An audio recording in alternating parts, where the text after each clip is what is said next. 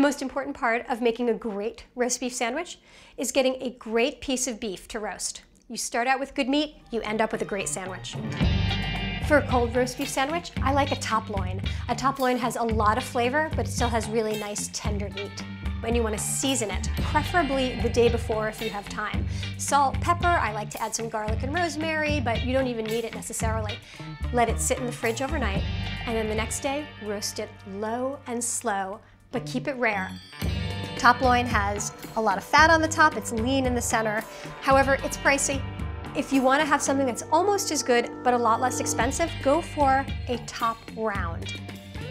Fat cap is delicious when this is hot, but for a cold sandwich, not so delicious.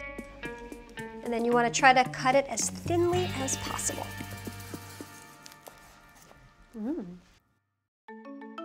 So your roast beef sandwich has to have a good mix of flavors and textures, but you also want to have something surprising.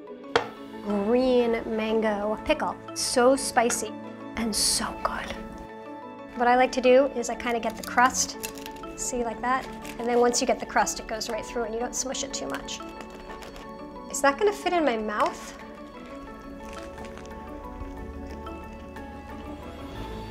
That's good.